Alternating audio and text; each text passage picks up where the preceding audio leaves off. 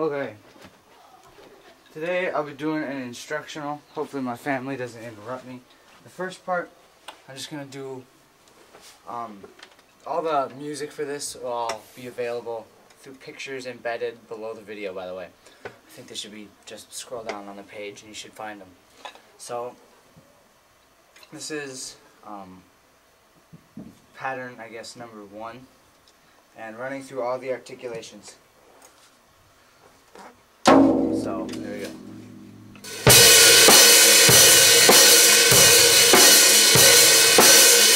That's articulation number 1. Articulation number 2.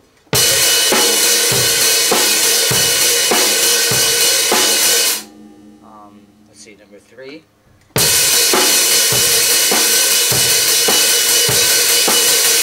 And number 4 is going to have to be slowed down.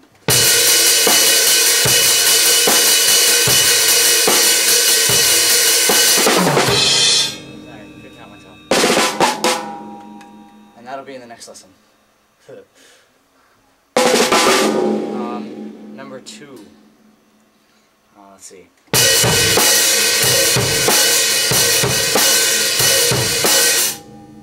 Articulation 2.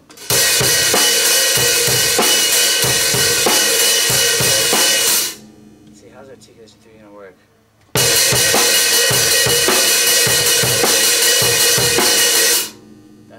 It kind of has to be transposed a little differently, especially since this is such a beginning thing. I don't want to have to drop a 8th note in between 2 triplets, so we're going to change that up a little. I'll write it in differently.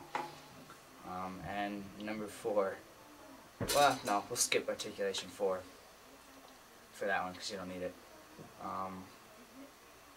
Let's see, number 3.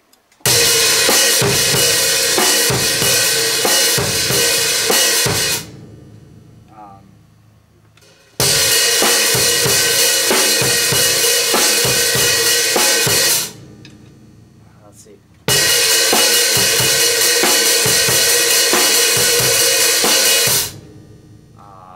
And number 4.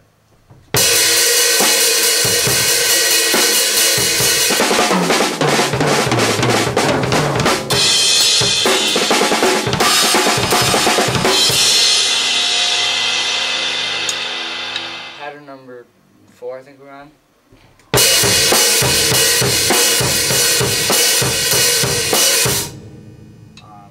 Then articulation 2.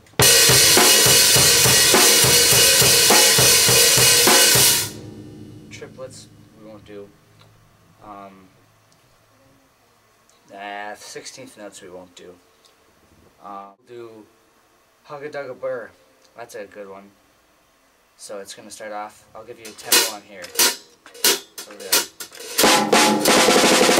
Let's see. I have to do 16th notes.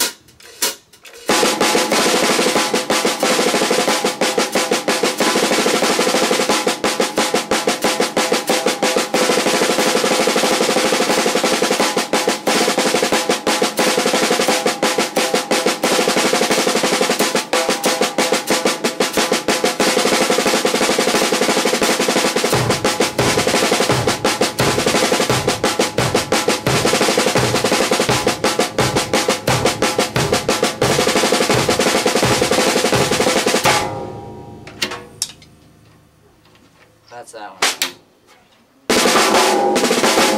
Okay, grid. This one's a little tricky. This is where you move the accent through the pattern. So it's going to be every beat, 1, 2, 3, and 4, it's going to get the accent. So it's going to sound like, and then every E, so it's going to be from the beginning.